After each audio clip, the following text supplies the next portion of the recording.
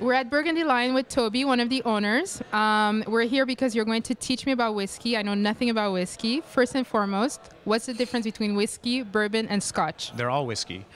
Scotch is just Scotch whiskey. There's Irish whiskey. Bourbon is just whiskey mostly made with corn from the United States. There's Canadian whiskey, which is mostly made from rye, but there's whiskeys made all over the world. Have you noticed that there's more women drinking whiskey? It's not, I don't think it's any longer a dad drink or a grandfather's drink. Have you noticed that? Well, that's actually really well put. It's not just about women drinking whiskey, it's younger people drinking whiskey. Women are definitely part of that market.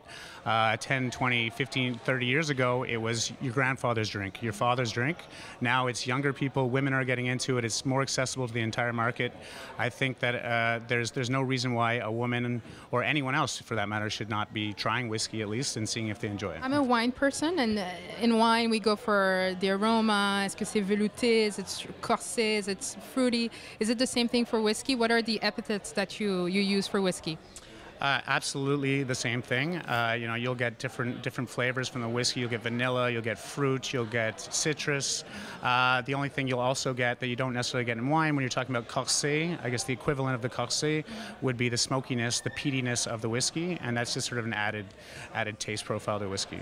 I know you do tastings here. Have you noticed a difference in the people who come to the tastings? Yeah, we do monthly or bi-monthly tastings here. We've been doing them for 7 years. 7 years ago, it was groups of 4 men, maybe with a fifth plus one woman in the group.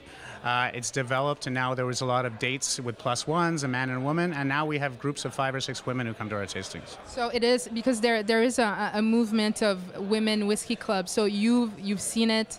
You can attest that it's not happening only elsewhere. It's also happening here in Montreal. Absolutely, it's happening in Montreal. Like I said, it's not your grandfather's drink anymore. It's for younger people, it's for women, it's for everyone.